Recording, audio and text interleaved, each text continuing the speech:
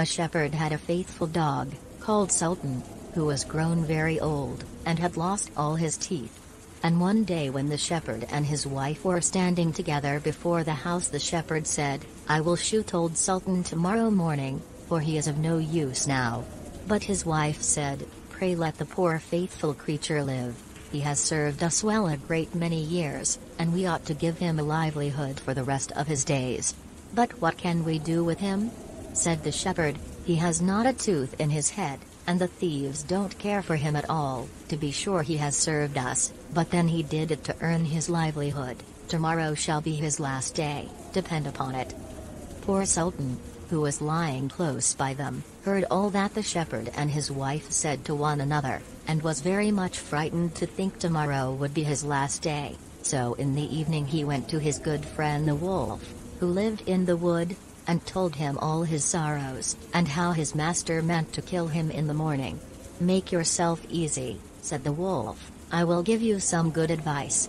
Your master, you know, goes out every morning very early with his wife into the field, and they take their little child with them, and lay it down behind the hedge in the shade while they're at work.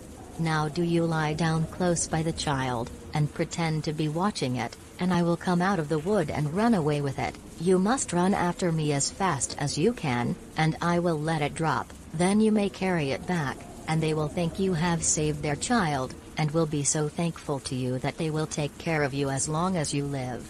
The dog liked this plan very well, and accordingly so it was managed. The wolf ran with the child a little way. The shepherd and his wife screamed out, but Sultan soon overtook him, and carried the poor little thing back to his master and mistress. Then the shepherd patted him on the head, and said, "Old Sultan has saved our child from the wolf, and therefore he shall live and be well taken care of, and have plenty to eat. Wife, go home, and give him a good dinner, and let him have my old cushion to sleep on as long as he lives." So from this time forward Sultan had all that he could wish for. Soon afterwards the wolf came and wished him joy, and said, "Now, my good fellow, you must tell no tales, but turn your head the other way when I want to taste one of the old shepherd's fine fat sheep." "No," said the Sultan, "I will be true to my master." However, the wolf thought he was in joke, and came one night to get a dainty morsel. But Sultan had told his master what the wolf meant to do, so he laid wait for him behind the barn door, and when the wolf was busy looking out for a good fat sheep, he had a stout cudgel laid about his back, that combed his locks for him finely.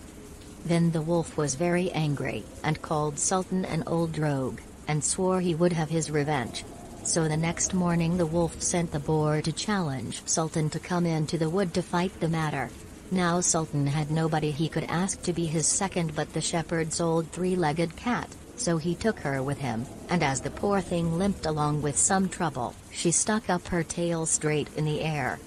The wolf and the wild boar were first on the ground, and when they espied their enemies coming, and saw the cat's long tail standing straight in the air, they thought she was carrying a sword for Sultan to fight with, and every time she limped, they thought she was picking up a stone to throw at them, so they said they should not like this way of fighting, and the boar lay down behind a bush, and the wolf jumped up into a tree. Sultan and the cat soon came up, and looked about and wondered that no one was there. The boar, however, had not quite hidden himself, for his ears stuck out of the bush, and when he shook one of them a little, the cat, seeing something move, and thinking it was a mouse, sprang upon it, and bit and scratched it, so that the boar jumped up and grunted, and ran away, roaring out, "Look up in the tree, there sits the one who is to blame."